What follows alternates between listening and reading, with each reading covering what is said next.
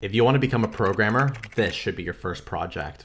A blog on the internet. Hear me out. When I started my journey as a programmer, starting a blog helped me document my entire journey and learning experience. It's perfect for keeping you accountable for learning as well as give yourself a level of professionalism. Some of my blog posts have reached over 250,000 views. My first blog was, well, you get the point. Here's how you should start your blog in 2022. 1.